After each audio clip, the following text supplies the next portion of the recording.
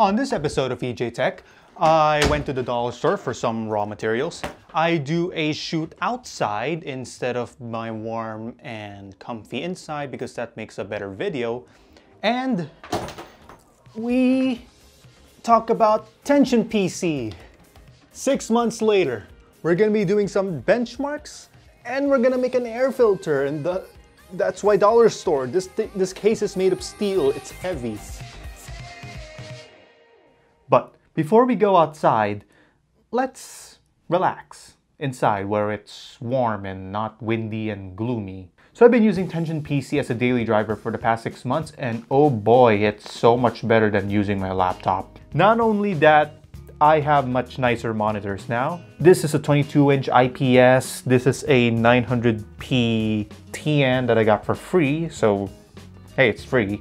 Now, I have known about the advantages of having a desktop way before I even bought my laptop. But it's only now, like only recently, where I have noticed that, oh yeah, I don't have to bring my laptop to school every day anymore. And oh boy, the expandability, the upgradability, if you can, get a desktop. But of course, if you do need to bring your computer every day or all around, and seriously, you still need a laptop. Ever since the last video, I never actually needed to do any upgrades. The only thing that has been replaced is the hard drive. The hard drive that came with it, the 500GB Barracuda one, yeah, that is basically about to die, and it's essential. Every time I use it's like. So I eventually replaced it. I finally bought a 2TB Seagate Barracuda, 50 bucks, brand new, and there we go. I got a 2TB mechanical hard drive. Now, other than the old hard drive going, it gave me no issues actually. This thing just worked. Yes, it gave me quite a bit of issues when I first got it and I first tried to put it together. But now I'm using it for the past 6 months. This thing just works. Actually, no. I do have a bit of issue with it. It's a little bit of a dust vacuum. So the air configuration here is positive airflow. But because it doesn't have a filtered air intake, it just sucked in all the dust. I mean, it's not like r/tech support gore kind of dust. So I went off to buy some materials in the thrift store. Hey, I'm not putting way more money into this machine already. And with the magic of editing, I already have the front filter installed. And there we go. Nice air filter. Made of used pantyhose and some plastic. So now let's talk about thermals and benchmarking. But for that, we're gonna have to go outside.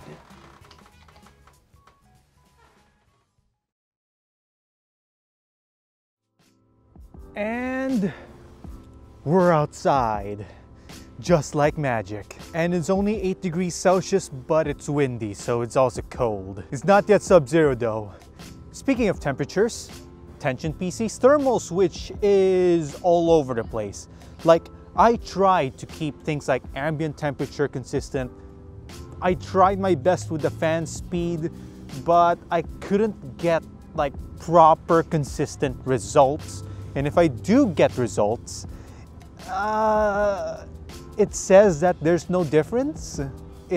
Or maybe it's like in the margin of error. Maybe it's my test methodology. Like, I'm not like Gamers Nexus where they have all the equipment and all the scientific knowledge. The 92mm exhaust fan, it runs at whatever temperature that the intake air sensor detects. So I got no control over that. Same thing with the CPU fan. I got no control over that as well. Also, my lighting is inconsistent.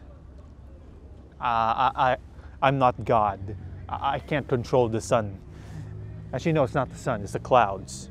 So my thermal results are mostly going to be anecdotal. Sorry to disappoint. I did replace the thermal paste of the RX 570 with some fancy Noctua NTH1, and I got a whopping 10 degrees cooler temperatures. It which is a big deal because it prevents it from hitting like 80 degrees, for example. So I'm gonna show the results anyway. If you look at the first few tests, there seems to be an improvement. 5 degrees cooler, maybe. If I have the fan fully automatic, it'll be like, I don't know, the fan speed's gonna be lower. Like in general, I am getting lower temperatures. So despite the test results, where the 120mm fan doesn't really give that much better thermals for the graphics card especially, I'm still keeping it there for 2 reasons. One, again, it's kind of anecdotal evidence here. Like if I put my hand, let's say I give the GPU like a good warming up with Superposition. If I put my hand inside without the 120mm fan, it is warm, like noticeably like warm inside.